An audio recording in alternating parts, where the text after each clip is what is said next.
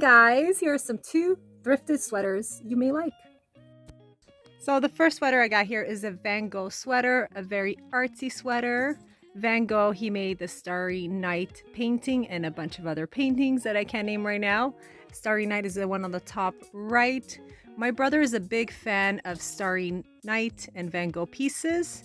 He is the one married to Christina. And I am a big fan of Salvador Dali art. I like more like surrealism and weirdness and stuff like that. So that's the first sweater.